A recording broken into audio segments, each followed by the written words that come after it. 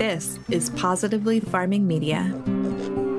Hello, my gardening friends, and welcome back to the Just Grow Something podcast. This week, we're digging into a topic I have been asked numerous times to cover and really couldn't because I've never grown them. With names like puffball, stinkhorn, enoki, paddy straw, shaggy mane, I didn't even know where to begin to research how to grow them, much less to do a deep dive into the ethnobotany of the crop. I'm talking about mushrooms. This is not going to be my typical crop-specific episode because the rabbit hole I went down made me realize the awesome complexity of what we refer to as a mushroom and all the different traditional and current uses for them. So while we'll deviate a little bit from the format today, prepare to learn everything you can possibly imagine learning about growing mushrooms in about a 40-minute time frame. And trust me, there's a lot. Let's dig in. Hey, I'm Karen, and I started gardening 18 years ago in a small corner of my suburban backyard. When we moved to a 5-acre homestead, I expanded that garden to half an acre, and I found such joy and purpose in feeding my family and friends. This newfound love for digging in the dirt and providing for others prompted my husband and I to grow our small homestead into a 40-acre market farm. When I went back to school to get my degree in horticulture, I discovered there is so much power in food, and I want to share everything I've learned with as many people as possible. On this podcast, we explore crop information, soil health, pests and diseases, plant nutrition, our own nutrition, and so much more in the world of food and gardening. So grab your garden journal and a cup of coffee and get ready to just grow something. I already knew, just from my botany and horticulture studies, that what we refer to as mushrooms encompasses a very wide range of fruiting bodies that grow on the soil or on top of their own specific food source. And while the edible and medicinal versions of these are typically represented by just a handful of species, there are so many fungi that would fall into the category of mushroom. So what we'll be talking about today will be the fleshy, spore-bearing fruiting body of a fungus that has a cap, some gills, and more often than not a stem that we typically consume either for culinary purposes or nutritional or medicinal reasons.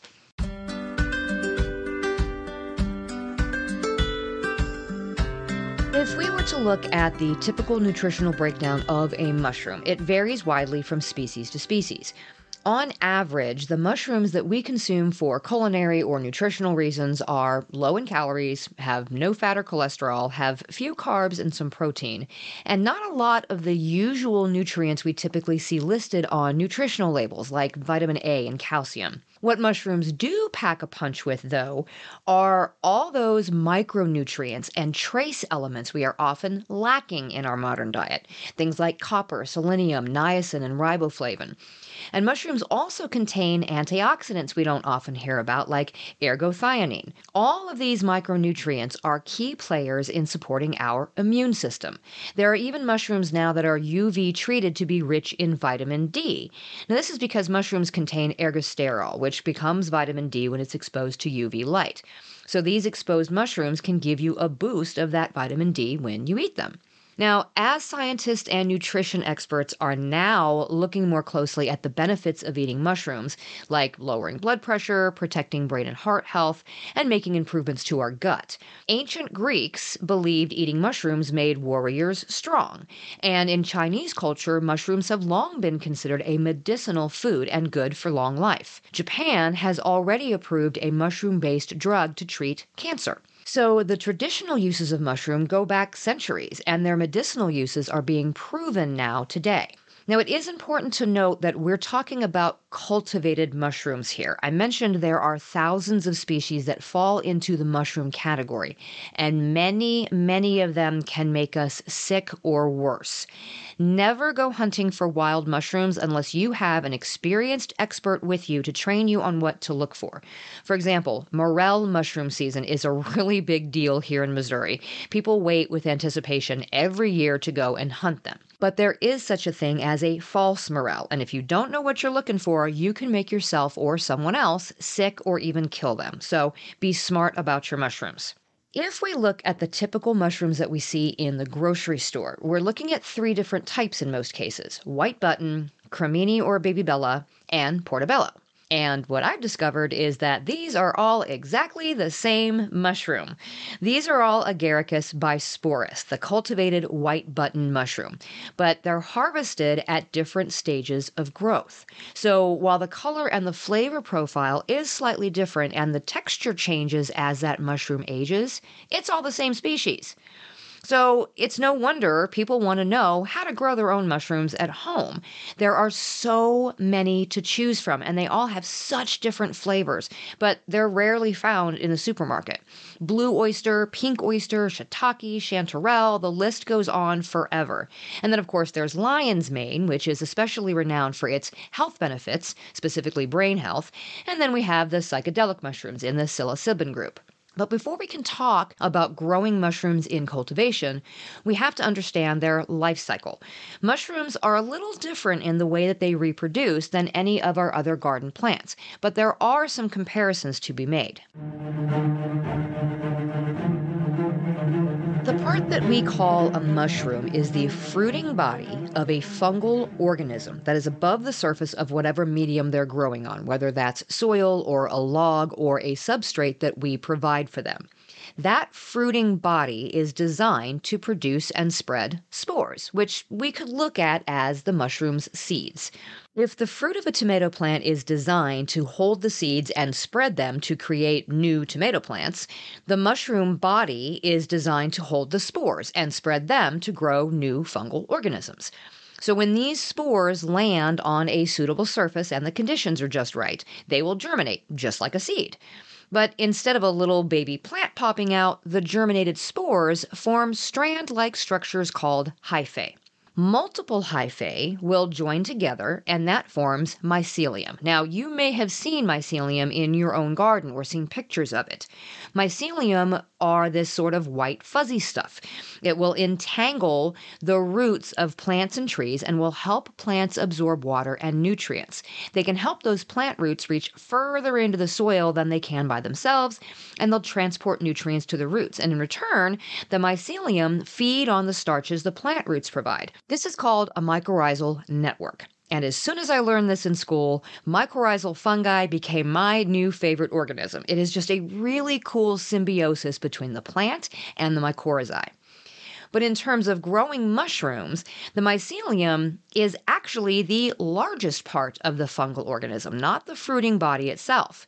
In fact, there is a honey fungus growing in the Blue Mountains in Oregon that, supported by its expansive mycelium, occupies a space of almost 4 square miles, or 10 square kilometers.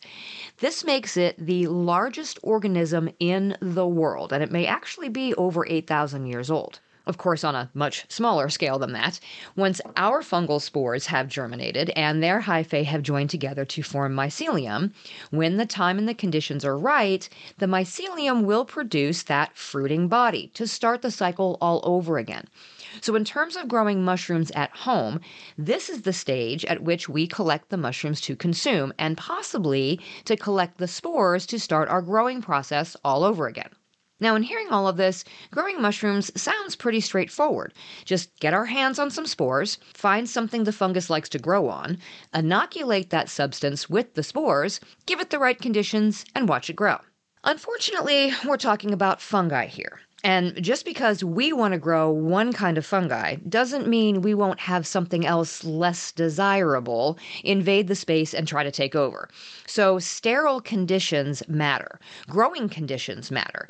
And the substrate matters, depending on what kind of mushroom we want to grow. There's a lot more involved than I ever realized. So before we dig into this, I want to tell you that if you are considering growing your own mushrooms and you've never read into it before, be prepared to feel a little overwhelmed, because I sure was. I will also suggest that you maybe start with a pre-made kit of some sort for your first go-round and see if it's something that you want to try. You can get kits that already have the mycelium ready to go, and all you have to do is slice open the plastic to expose the network to air and keep it in the correct conditions. Once you've got the hang of that, you can maybe go one step further and get a kit that contains a pre-colonized grain bag. We'll talk about that here in a minute. but maybe the mycelium hasn't been moved to a substrate yet. So you can go a bit deeper into the process and see if it's right for you and your setup before you go all in. There are simpler options to start with other than what we're about to talk about. That being said, let's dig into everything you need to know about growing mushrooms at home from the ground up. I will give you a minute to grab a pen and a paper and settle in because there is a lot of information here. I'll be right back. It's time to get moving on the gardening season, and the folks at Elm Dirt have us covered. From potting mix to worm castings, their fantastic plant juice and bloom juice, even their new kelp mist foliar spray. They've got what we gardeners need for starting and growing plants of all kinds. They've even got gift bundles for the beginning gardener or the plant lover in your life. Listeners of this podcast get a free bottle of bloom juice with any purchase from Elm Dirt. So head to justgrowsomethingpodcast.com/dirt and use code JUSTGROW at checkout for your free bottle. The link is in the show notes. I am going to link to a ton of resources for you for this episode so you can find all this information because there is a lot to understand and I can't possibly cover all of it here. Now, if you are on my email list, you already are getting the show notes emailed to you every week, and those resources are listed there. If you're not on my email list, head to justgrowsomethingpodcast.com and go to the bottom to sign up for the newsletter. And if you have signed up at one point or like you entered your email address to get a download before, but you aren't getting the newsletters and the show notes, be sure to check your spam or your junk folders and add grow at justgrowsomethingpodcast.com to your whitelist, especially if you are using Outlook. I just had to do this in my Outlook in order to receive emails from my local Chamber of Commerce because they were ending up somewhere other than my junk folder even, like not even getting through. They were out there in the cybersphere somewhere. So get on the email list and I will send you the show notes every week when the new Tuesday episodes are published. Otherwise, the show resources are always listed in the episode show notes on my website. All right, let's start with growing conditions. Mushrooms prefer humidity, so it's going to be necessary to create some sort of an enclosed environment to keep them happy. This is known as a fruiting chamber. What you use as a fruiting chamber will depend on what type of mushrooms you are trying to grow. Small mushrooms like oyster, reishi, and chestnuts will happily grow in plastic storage tubs. This is referred to as the monotub method. Larger species, though, tend to grow out of large plastic grow bags, sometimes referred to as unicorn bags. These bags have to be kept in a controlled environment. So this is where something like a mini greenhouse or a grow tent comes into play. The growers I've spoken to mostly started with small grow tents when they stepped up their growing game because the inside conditions can be very closely regulated. Now, remember I said that we're growing fungi here, and there could be competition. Mycelium is prone to contamination as it grows. The conditions it prefers are also the perfect environment for mold and bacteria. So in everything I've read and everyone I've talked to, it has been stressed. Cleanliness and sterility are critical throughout the entire growing process.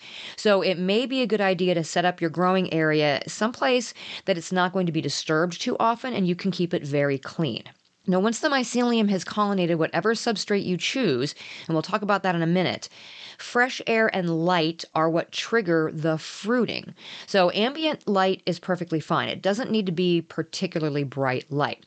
But if you end up using a grow tent or some other fruiting chamber that doesn't get natural daylight, then you may need to use a grow light of some sort. So let's do a quick rundown of all the supplies that you will need if you plan to grow your own mushrooms from start to finish without the use of a pre-colonized grain bag or a kit. So if you do start with a grain bag, some of this won't be necessary, and I will talk about that. So what you really need is mushroom spores, either in a print, a swab, or a syringe from a very reputable source, or a pre-colonized grain bag. You'll need a still air box. Yeah, I know it sounds complicated already. We'll get there in a minute. Isopropyl alcohol at 70%, paper towels and disposable gloves, preferably a face mask.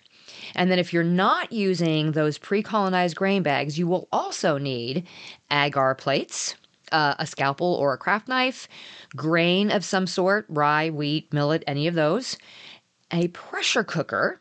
Yeah, that one surprised me too. And then you're going to need mason jars and lids or the mushroom grow bags, depending on what type of system you're going to set up, an incubation chamber, a fruiting chamber, something to use as a growing substrate. So this is often wood pellets or cocoa coir, sawdust, coffee grounds. You'll need a spray bottle for misting, and then depending on the type of mushroom that you're growing, you may need a seedling heat mat with a thermostat. Yeah, it sounds like a long list. Let's go through the growing process sort of step by step, and then we'll figure out what all these things are being used for. Now, I'm going to take you on a very high-level overview of the growing process. This process can vary significantly depending on the species that you're trying to grow. I'm just trying to give you a general overview because, again, I've not grown mushrooms like this, and there are a lot of variables. I think the overview will give you a good idea of what all is involved, though, and if you decide to move forward, you'll have a direction to go when doing your own research to learn the specifics of growing whatever variety it is that you want to grow. So if you're growing mushrooms using a pre-colonized grain bag, you can skip all of these first steps. I'll let you know where the grain bags come into play. But if you're starting from scratch, you'll start with a little construction.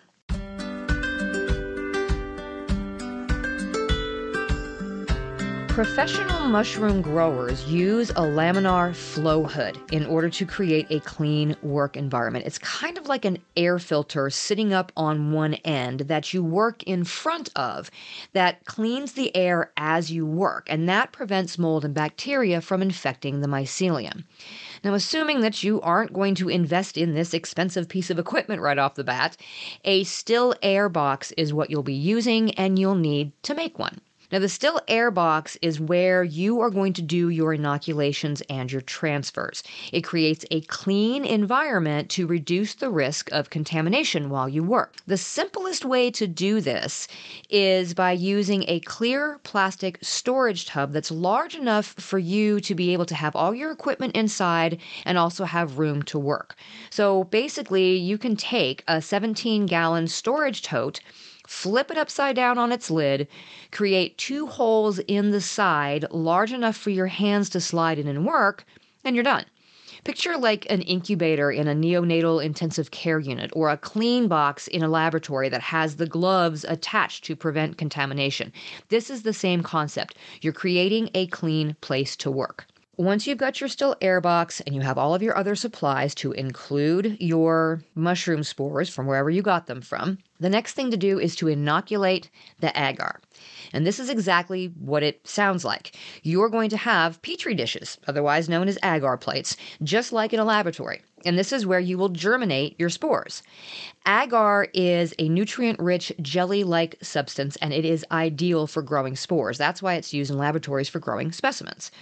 This is where sterility is very, very important. Anything that gets on the agar, other than the spores you want to grow, are going to try and grow right alongside your hyphae.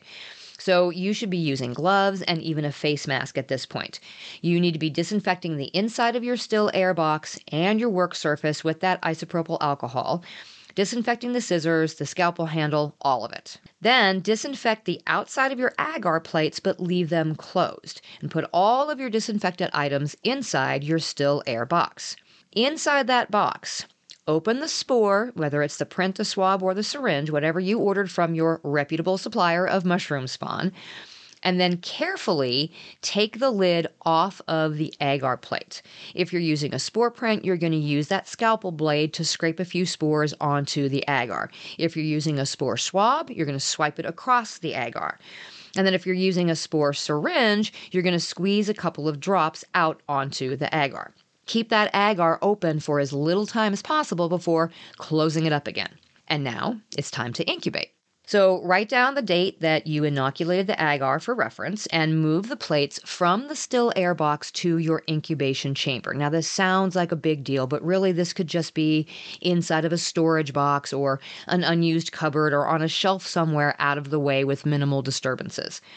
Now, depending on the type of mushroom you decide to grow, you may have to maintain a specific temperature for germinating the spore. So if this is the case, then you're going to use a seedling heat mat, preferably with a thermostat, to keep the mycelium within this optimal range. A lot of us gardeners who start our own seeds already have these. The precise temperature needed is going to depend on the type of mushroom. So this is something that you want to research before you start the process. Check your plates every few days to see whether or not the hyphae has started to form and whether it's forming a mycelium. And here is where you watch for contamination. Healthy mycelium is white. If you see any green, blue, brown, pink, black, orange, or patches of any color other than white, then you likely have contamination. And trust me, I've seen it in person or I've seen it through video, and it's very obvious which is the healthy mycelium and which is the other stuff that we don't want. Now, if a plate gets contaminated, but it also has healthy mycelium growing next to it, you can transfer the healthy stuff to another agar plate. So thankfully, the whole thing isn't a waste at that point. You just want to do that, once again, in your still air box and do all of those procedures all over again to make that transfer. Now, once you've got healthy mycelium, now you have to make your grain spawn. Healthy mycelium is going to want to eat, and once it has used up all the nutrients that are in the agar, it's going to need something else to feed on. This is where that grain comes in. You can use cereal grains like rye, wheat, or millet. You can use popcorn, wild bird seed, even a vermiculite and brown rice combo. Each of these options has its pros and cons. You'll have to research which is the preferred food for what you're growing and how you're growing it. Now, once you have your grain of choice, you'll have to wash it, soak it, simmer it, and then it needs to be sterilized. And this is where that pressure cooker comes into play. This is going to be done in either the mason jars that you're going to put into your monotub or the unicorn bags that you'll be putting into your grow tent or your greenhouse. And I have seen where you can sterilize grain jars in like a regular pan if you don't have a pressure cooker, but it all needs to be sterile before you use it as a food for your mycelium. Now, this step can be skipped if you purchase pre-sterilized grain bags at the same time that you order your spawn. You're putting your trust in the supplier that the sterilization has been done properly and there's no contamination though, so buyer beware. Now, the next step is to inoculate the grains. Once the grains have cooled, you need to inoculate them. You're going to take that healthy mycelium that you cultured on your agar, and then you're going to add this to the sterile grain. Now, if you ordered your spawn in a syringe, I read that you can also skip the whole agar plate step and just inoculate the grains directly, but you just have to be sure that the syringe is not contaminated. So at that point, you may want to wipe down the syringe with that isopropyl alcohol before you decide to use it. So you're going to disinfect your still air box and equipment all the same as you did before, wipe down the jars or the grow bags that you're going to be using too, and put everything into your still air box. Open one of the colonized agar plates and cut the agar and the mycelium into small square pieces.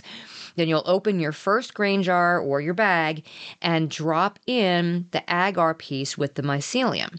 Shake the jar or the bag around to give it some more inoculation points, and then move on to the next jar or bag. So you have now inoculated that grain. It's up to you how much agar to put into each container. If you only have one plate, you can split it up amongst a couple of different containers. As a rule, I guess the more agar you put into each jar or bag, the faster it's going to colonize. But if you put too much in one jar or bag, then I guess it can cause the mycelium to overheat as it grows. So this is something that needs to be practiced, and you'll have to see what works best for you and whatever fungus it is that you plan on growing. The next thing is to incubate the grains. You're going to do this under the same conditions as you did with the agar when germinating the spores. Check the containers regularly for signs of contamination.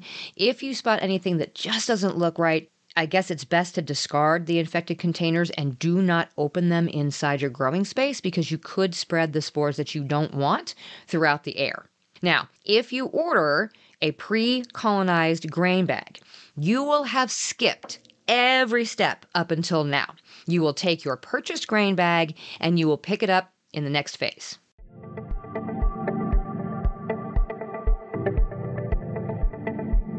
So now we are going to inoculate the substrate. So once the grain spawn is fully colonized, this is when it gets moved to the growing medium on which the mycelium will eventually fruit to produce mushrooms.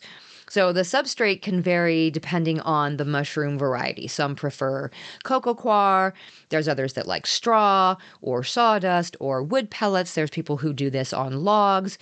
There's all kinds of different substrates that you can use. Again, research is going to be on you and whatever mushroom it is that you're planning on growing. Now, whatever you're using, before you inoculate the substrate, you need to pasteurize it. So this is sort of similar to the sterilization process that we did in the pressure cooker, but this is a little bit faster because the mycelium have already developed some resistance to contaminants by now, and we're not really looking for an actual sterilization at this point. In this step, you're just wanting to heat the substrate up to 150 to 180 degrees Fahrenheit for around 2 hours. You're going to hold it there. So we really are just pasteurizing and not sterilizing. So we do this basically by placing whatever substrate we're going to use into a large pan of water on the stovetop. Larger growers will do this in big kettles. However you do it, you want to monitor the temperature range. We want the beneficial bacteria to survive, but we want to destroy the potentially harmful pathogens. So pasteurize, not sterilize. Now, if you're using a monotub and mason jars, you're going to want to disinfect them at this point with the isopropyl alcohol. Otherwise, have your grow bags ready. Once the substrate is pasteurized and has cooled, we squeeze out the excess water and then we stuff it into our jars or our grow bags. And then we crumble in those inoculated grains and we mix them into the substrate. We seal up the containers, close the monotub, or put your bags in their grow tent or your greenhouse. And now it's time, once again, to incubate. We're going to incubate the substrate. This is the final incubation stage, and this should go much faster than the previous times. Depending on the species, the mycelium could colonate the substrate in as little as 1 to 2 weeks. It could be longer for certain varieties. Once you see that the substrate has become white and fluffy, this means that it is covered with the mycelium and you are ready to initiate fruiting. We are in that final stage, right? Initiate fruiting conditions. It sounds like something in a sci-fi movie. You will need to research the species that you are growing to learn their preferred fruiting conditions. But what all varieties seem to have in common is that they need fresh air and humidity to produce those mushrooms, those fruiting bodies. So you will need to open the container and mist it at regular intervals. This is also when you'll introduce some ambient light or turn on your grow light, which will tell the mushrooms which direction they're supposed to grow. And it's also going to keep them from getting all leggy or spindly. After a few days, you should see your first little pins start to form, and then just watch them grow until it's finally time to harvest your mushrooms. And that is mushroom growing in a nutshell. Now, there are some of you who will have just listened to that and thought, oh, heck no. And you may want to start with a kit that is ready for fruiting so that you just open the bag, put it in the right conditions, mist it as needed, and then harvest your mushrooms in a few weeks. Then maybe you can decide if you want to move on to having like the pre-inoculated grain bags that you transfer yourself, or if you just don't want to mess with it. Now, others of you may have heard all that and thought, yeah, you want to jump in with both feet and full steam ahead. I mean, it does all sound very interesting, and it would make for a mighty tasty hobby, that's for sure. So to help both camps decide, I have a special episode next week. I've got 2 different interviews with experienced mushroom growers, both of whom started from home, one who has already expanded into a mushroom growing enterprise, and one who is just now ready to take the leap. Maybe listening to a couple of knowledgeable growers will give you a little bit more information and help you to better decide whether growing mushrooms is for you. For me, I'm going to leave it up to the pros for now and just hand them my money when I want some good mushrooms. Maybe growing them myself will be a fun hobby when I retire from farming, but probably not just yet. And of course, there is something to be said for keeping it simple and maybe straying from the norm. Despite all the warnings about sterility and choosing the proper substrate, Oliver Carlin over at Curative Mushrooms says you could also try this. Grab some spent coffee grounds from the coffee that you brewed that morning. Put the coffee grounds in a cup. Cut a small piece from the inside of an oyster mushroom where the spores are and put it into the coffee grounds. Stick the cup in a dark cabinet for 1 to 2 weeks, take it out, and wait another few weeks for your mushrooms to grow. Now, that's a method I could get behind. Until next time, my gardening friends, keep on cultivating that dream garden, and we'll talk again soon. You just finished another episode of the Just Grow Something podcast. For more information about today's topic, go to justgrowsomethingpodcast.com, where you can find all the episodes, show notes, articles, courses, newsletter sign up, and more. I'd also love for you to head to Facebook and join our gardening community in the Just Grow Something Gardening Friends Facebook group. So it's going to be necessary to create some sort of an enclosed environment to keep them happy. This is known as, let's try that again. If the fruit of a tomato plant is designed to hold the seeds and spread them to create new mushroom plants? No, we're talking about tomatoes, Karen. Until next time, my gardening friends, keep learning and keep growing.